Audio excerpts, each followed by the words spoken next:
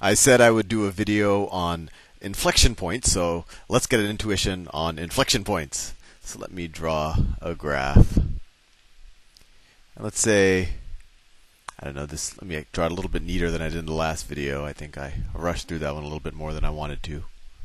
So let's say that is the y-axis. That's the x-axis. And let's say my graph looks something like this. It comes down like that, and then it kind of flattens out there. And we said that inflection points are another example of when the derivative equals 0. I don't know if I drew it properly here. I wanted this to flatten out a little bit, but you could take my word for it that at this point right here, the slope is flat. Maybe the graph looks a little bit more like that. Right? If I were to draw a line that represents the slope at that point, it would look something like this. It would look something like this. Right? Well, I'm trying my best. I think you get the point. Right? There's three types of places where you could have a zero slope: a minima, maxima, or an inflection point. So what is the what will the first derivative look like if at this point or around this point? Well, let's draw a chart and see if we can get the intuition. I'm a little bit scatterbrained today. Yesterday I recorded a video and I added wrong. Let's see. So if this is f of x, let's see if we can sketch out what f prime of x, or what the derivative of this function looks like. I'm going to do it down here just because we can kind of follow along the same x. So let me draw the x and y axis. So let's say this is the y axis again.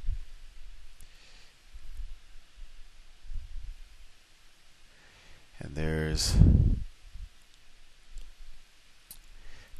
let's say that's the x-axis, and I want to graph f prime of x. So f prime of x. Actually, let me erase a little bit of this. Let me erase this. I don't want this to get in the way.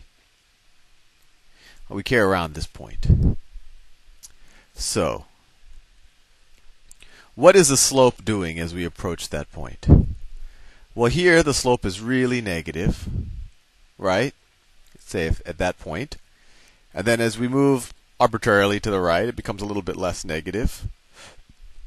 Then here it becomes even less negative, until finally it becomes 0. So if we're going to draw f prime of x, at this point we said that the slope was really negative, and then it becomes a little bit less negative. It's getting less negative, and then it approaches a 0 slope right there, right? But then what's it doing right now? In the previous example, when we saw a concave upwards graph, maybe a parabola, we saw that the slope would just kept increasing, right? The slope just kept increasing, and you'd go up that way. But in this situation, the slope becomes 0, right? It keeps becoming less negative up to 0. But then what happens as you go here? The slope starts decreasing again. It's a little bit negative there, then it becomes more negative, then it becomes more negative. So the slope, the graph of the slope will actually look something like that. Right? It starts off really negative, becomes less and less negative, becomes less and less negative. 0 at the point of inflection. That's the slope at the point of inflection. And then it becomes more negative again. So what will the second derivative of that look like? Let me draw that here. I could even draw it on top of that same graph, but maybe it's easier if I draw it here. What will the second derivative look like? Well, the second derivative is just the slope of the slope, right? So it's the slope of this line. So here we have a very high slope, right? The slope is very positive there. Then it becomes a little bit less positive. Then it becomes a little bit even less positive until it becomes flat here, right? And then it becomes negative and more negative and more negative. So if this point is this point, the second derivative will look something like this, right? Back here, at this value of x, let's say that this is this value of x, we have a really high slope, and the slope just becomes a little bit flatter until it gets to 0, and then it starts going negative. So the second derivative is going to look like this. It's going to, it doesn't have to be a line, but this is a typical example you might see. So this would be f prime of x.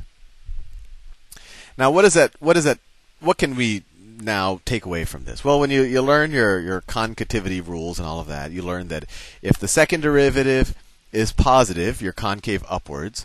So if f prime prime at whatever point at some point a, let's say x is equal to a, if f prime of, well, first of all, we know that if f prime of a is equal to 0, we know the slope is 0 there, right?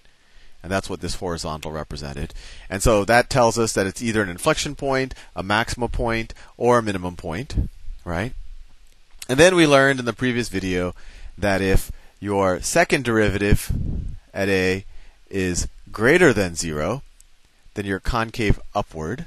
And you might want to review that video, or actually just draw it and think about it for yourself. I don't want you to take any of this for granted. It's the value of learning this is to get the intuition, not to memorize these rules. And we also learned that if f prime prime of a is negative, that we're going concave downwards. And now this example. What is f prime, if this was a right here, what's f prime prime of a in this example? Well, this is a right here. Well, it's 0, right? Because if you see the graph of the slope flattens out here. It starts going negative again here. So we know that if the second derivative if the first derivative at a point is 0, it's either a maximum, a minimum, or an inflection point. And if we know that if the second derivative is also 0, then it's definitely an inflection point. So really, that's the intuition behind all of the maximum and minimum problems that you'll see in your first semester calculus course. And now I hope you have the intuition, and we can do some problems. See you in the next video.